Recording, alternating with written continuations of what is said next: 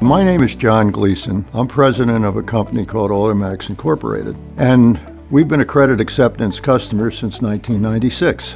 We were originally a major buy here, pay here dealership.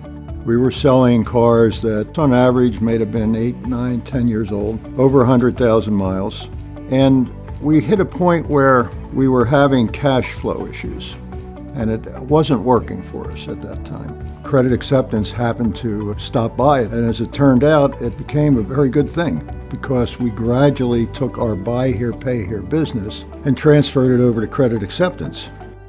Credit acceptance was able to take our buy here, pay here business and make profitable deals out of it, both in the front and in the back. It gave us more cash flow right out of the box because every deal we're making some money up front. Whereas in the buy here, pay here businesses, you don't always make money up front. All of a sudden we had cash flow, and cash flow enables you to do a great deal. We were able to sell a newer car. We were able to keep the customers happy, keep the money coming in, able to sell a car easier and expand our business. And over the years, we've done very well. The good thing is that any dealer can do this. You don't have to be a rocket scientist. It's very simple. It's definitely a win-win-win situation.